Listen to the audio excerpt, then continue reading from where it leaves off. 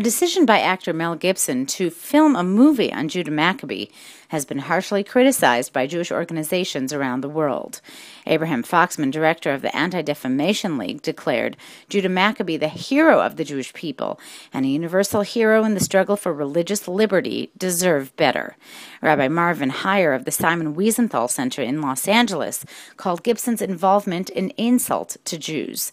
Gibson's company, Icon Production, is collaborating with Time Warner to develop the film, and it is still unclear whether Gibson will play the lead role or direct the film. Gibson's 2004 film, The Passion of the Christ, was a blockbuster hit but proved wildly divisive, with Jewish audiences taking offense to the way Jews were portrayed. In 2006, Gibson was recorded during an arrest as he drunkenly blamed the Jews for all the wars in the world. In the 2nd century BCE, Judah Maccabee led the Jewish revolt against the Greek Syrians, and the success of the revolt is celebrated in the Hanukkah festival.